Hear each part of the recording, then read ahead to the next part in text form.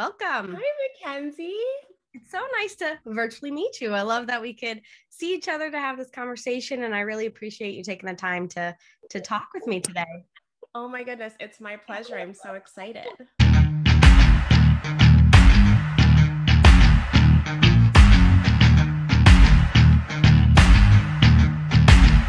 I'm really excited you're able to join me today and talk about all things Good Witch, everything under the sun. But before we get started with that, I know it's a loaded question, but can you briefly kind of tell the audience a little bit about yourself and kind of how you got started in this industry? Ooh, okay. So my name is Kyana Teresa, and I have been full-time professionally acting for almost 5 years now. And I wanted to get into acting when I was young. And I just don't know that I had the confidence to really think it was a real possibility for me. And so instead, I kind of went in the modeling direction. And that was fun for a while. But then I just got this feeling that I needed to do something more creative, something more collaborative that I could put myself into. And it took me a few years. I went throughout high school, college, university, and then in my adult life, I was like, you know what? I'm not getting any younger. Let's just do this. You know what I mean? We have one life to live. What's the worst that can happen? So I just went in head first, and I haven't looked back since. It's been incredible. That's amazing. And obviously I love, the behind the scenes happenings of kind of how things come to be and how you go from kind of point A to point B. What was the audition process like for Good Witch? Was it something that happened pretty quickly? Was it a long process? Like kind of talk a little bit about, how it came to be. Yeah, it was actually a pretty interesting process. So originally I had auditioned for a different role, a different character that showed up earlier in the season. And I got some feedback from casting and they said, hey, we really liked your audition. However, there's this character that isn't written yet, doesn't exist yet, but we really like you for her. So can you hold off and wait until we're still writing it? Would you mind waiting and then auditioning for that character when she exists? And I was like, okay. And they said, it's a bit of a longer story arc. It's a love interest to one of the season regulars. And are you interested? Like, of course, absolutely. So I think it was a few months later, I got the audition again for Zoey. And I remember doing the audition for her, and the audition scene was saving Joy from the wall. That was my audition scene. And I remember I was coming home from, I think, one of the other projects I was working on, and I was exhausted. And I was so tired and my face was puffy. And it was just one of those, I have to get the tape out. This is the best that I can do. I'm just going to close my eyes and click send. And it was one of those, if it's meant to be, it's meant to be. Yep. Trust the process, trust the universe. And luckily I got the call, and then we started shooting in November. So I think it was all cosmically aligned. It was meant to be. Right. That's crazy to kind of think about that, how you went in for one thing and then they kind of saw something else in you.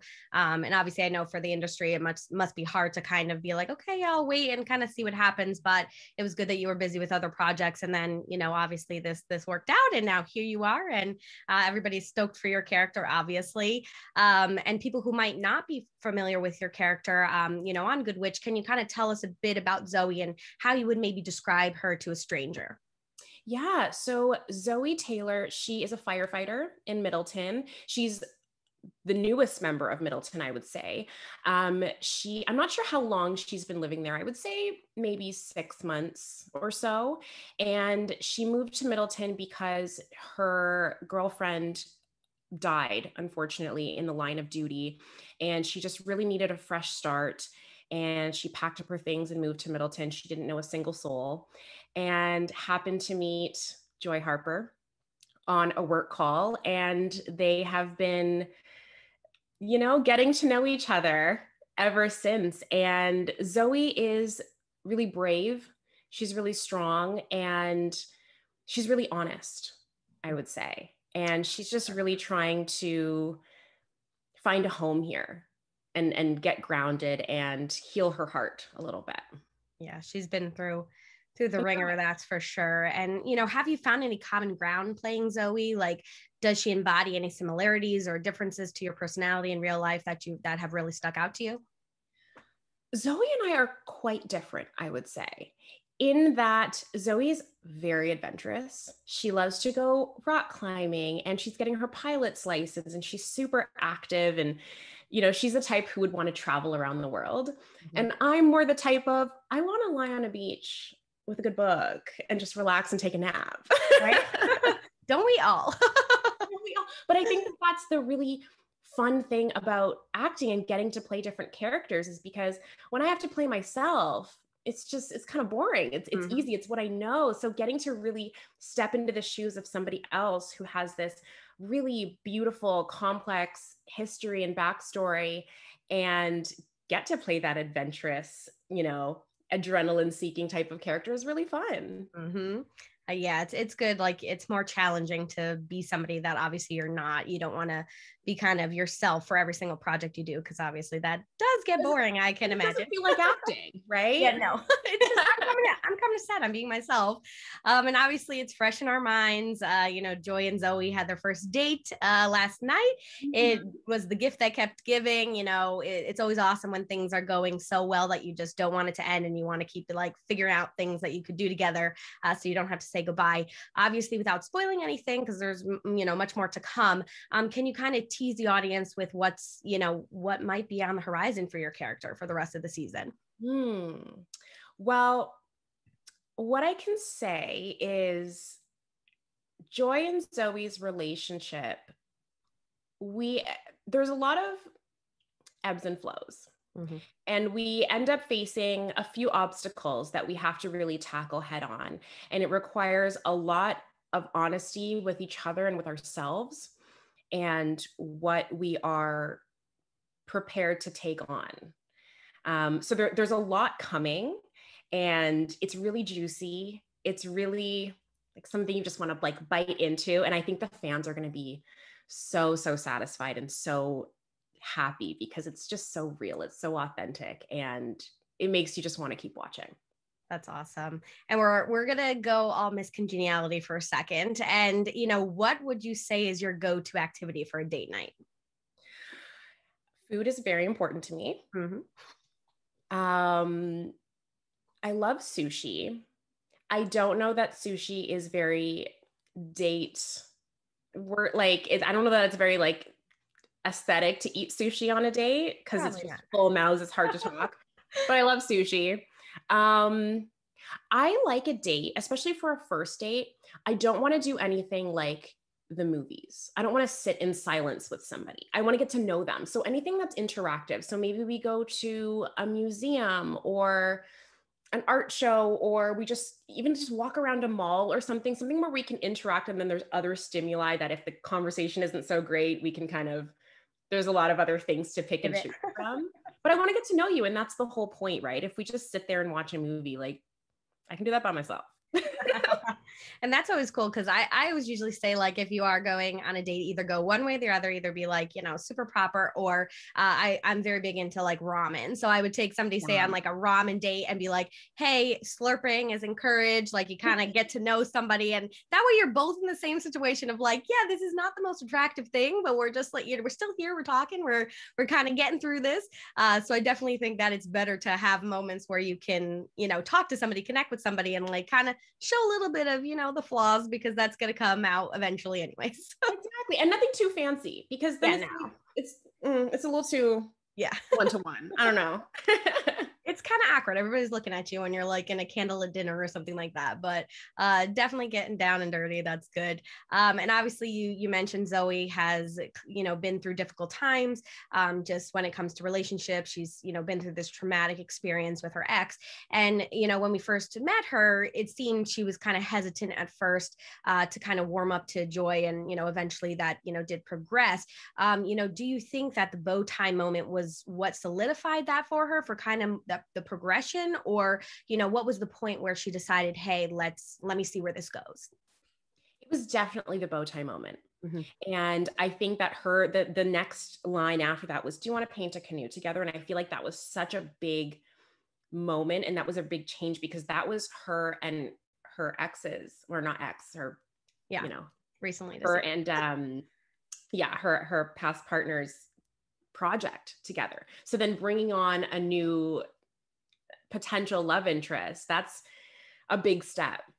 So I think that, and the other thing that was really special about the bow tie moment was that was also Zoey's first glimpse into the magic of Middleton and all that it has to give. So I think that there was something about that like, oh, what does this mean? I'm going to take it as a sign. Joy said to look for a sign, and I guess this is it. So I think that she's kind of like going with the flow, and she's like, all right, this seems like what I'm supposed to do. So I'm going to do it and hope that it works out. Right. And that's where the bravery comes in.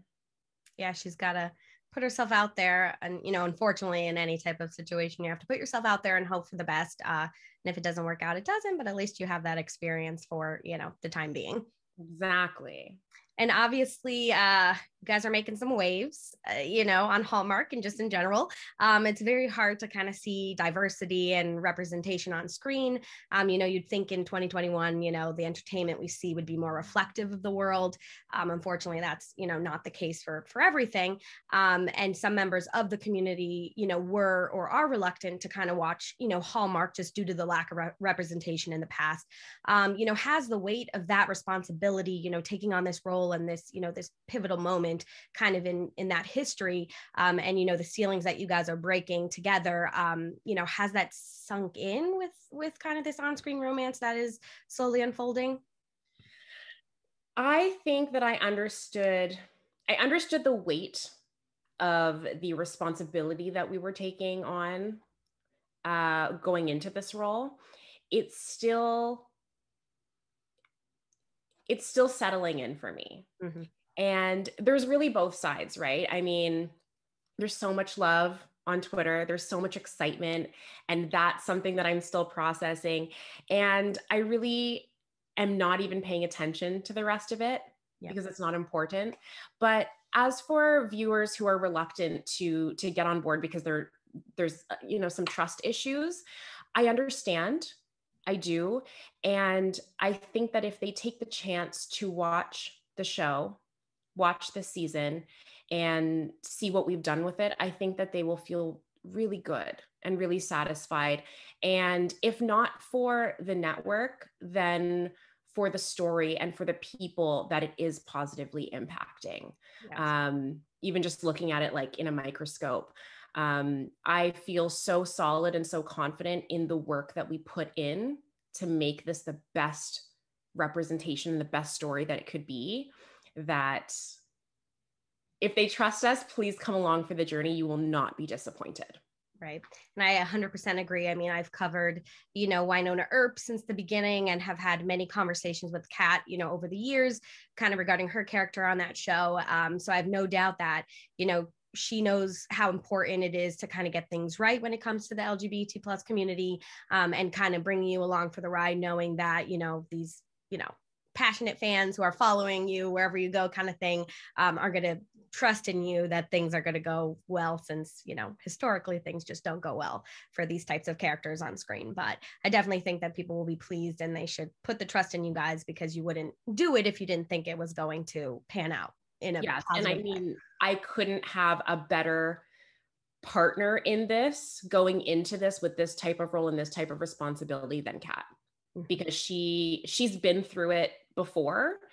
And it's really good to have somebody on your side who you can trust, who you can go to.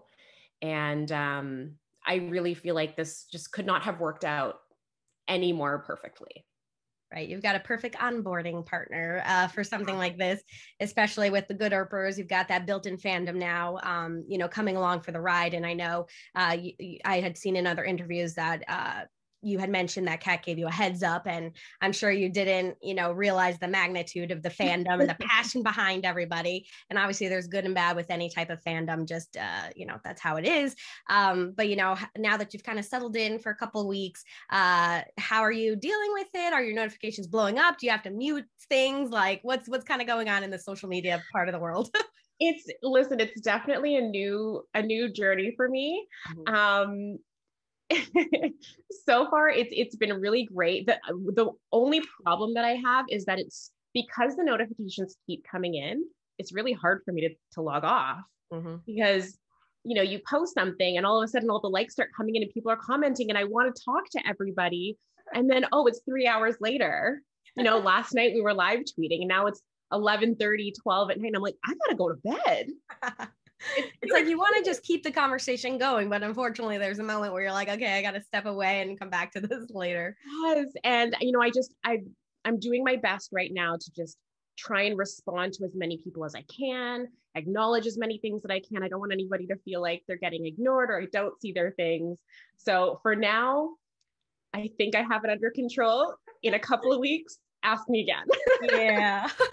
It'll slowly build, but I think if you have like that set time of like, hey, I'm going to answer between this time and this time and then come back to it, like obviously you have other things you have to do, a life to live and jobs to have, so you can't kind of spend your whole time on Twitter, but it's good that people are being positive overall, hopefully, and you're getting that good feedback from the role.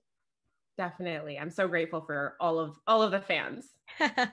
And then obviously the show centers around magic, magical gifts, that kind of stuff.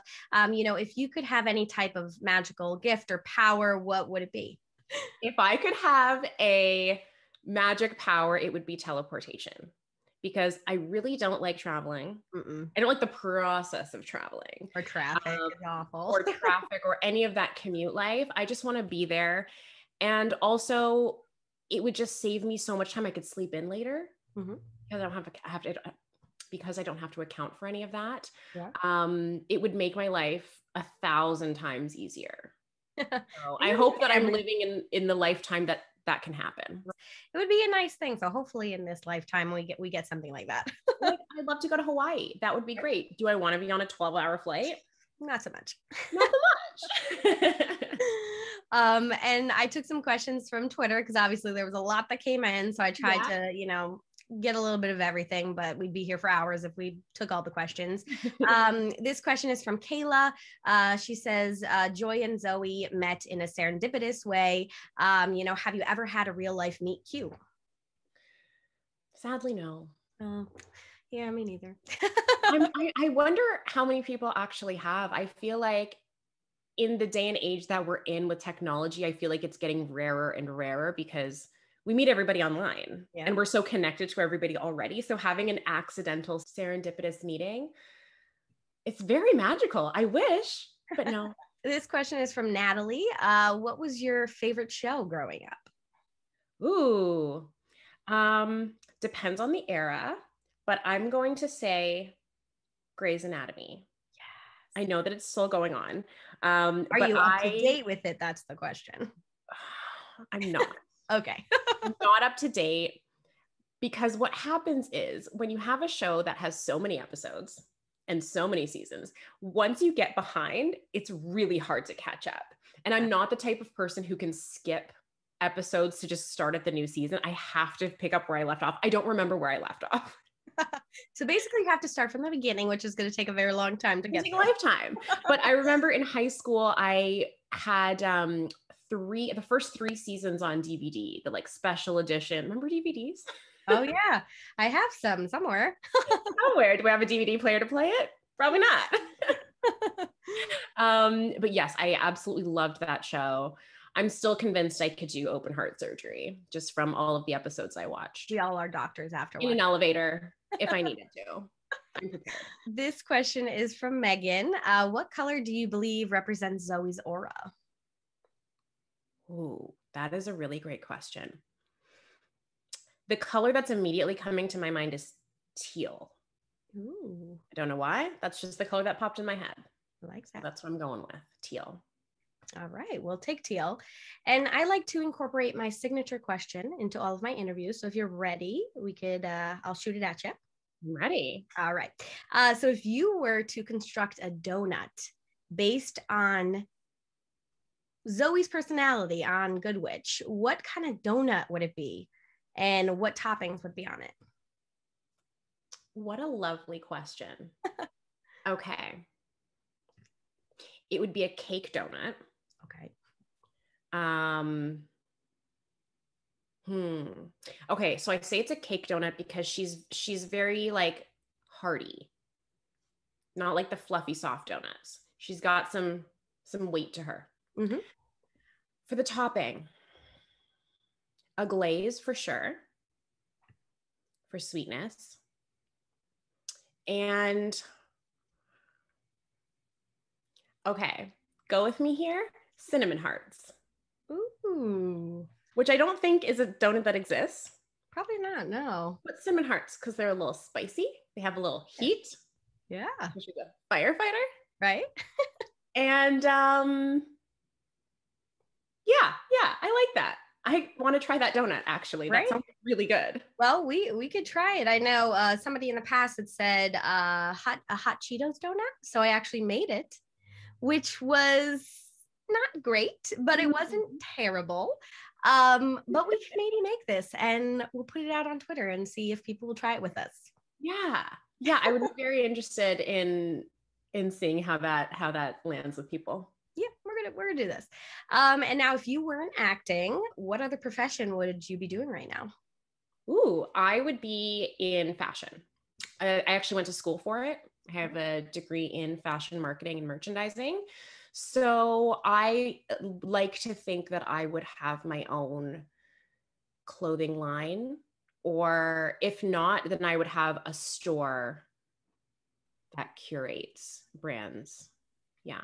I worked in retail for a long time. I really like it. I'm really good at it. Yeah. And I love working with clients and dressing them. And yeah, definitely be in fashion in some sense of the word. Ooh, that's amazing. Mm-hmm. And now, what are 3 random facts about you that the audience doesn't know? Okay. I have been to,